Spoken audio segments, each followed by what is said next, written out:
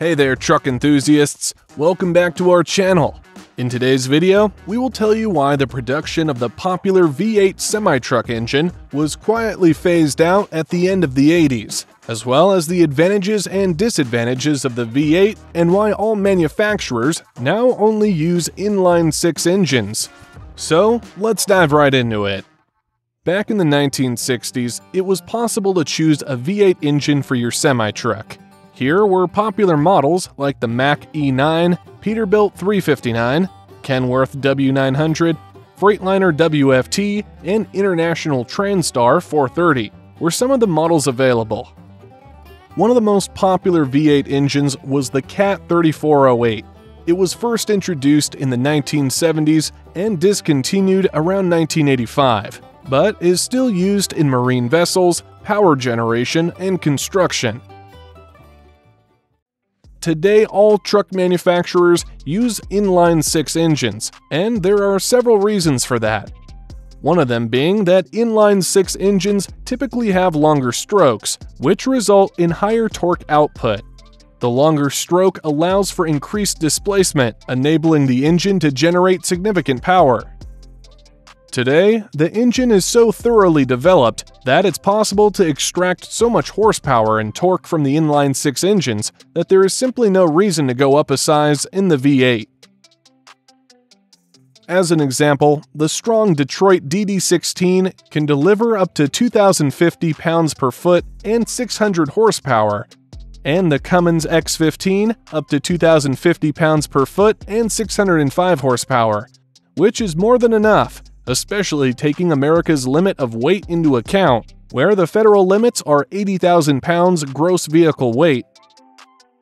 The European truck brand Scania still produces V8 engines with up to 770 horsepower and 2,730 pounds per foot, but several countries in Europe also have a permitted total weight of up to over 200,000 pounds, which is why the extra horsepower and torque may be necessary here.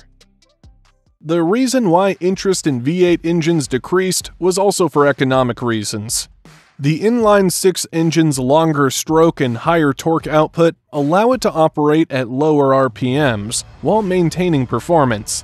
This lower RPM operation contributes to improved fuel efficiency, making it advantageous for long-haul applications where fuel consumption is a major concern.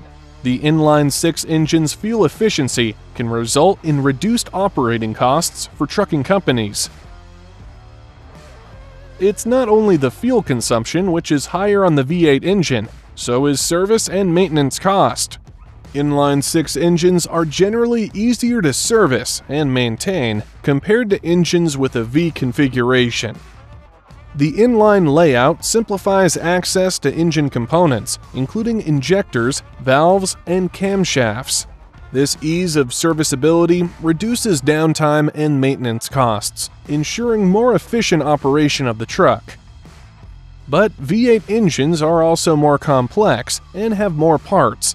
For example, they have two camshafts, one for each bank of cylinders, and multiple valves per cylinder, resulting in a more complex valve train system, and of course, 2 cylinders more, which result in more and higher maintenance expenses.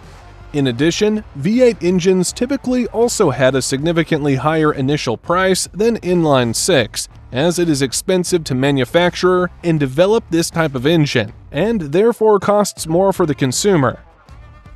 Also, the inline-six engine has a longer and narrower profile compared to V8 engines.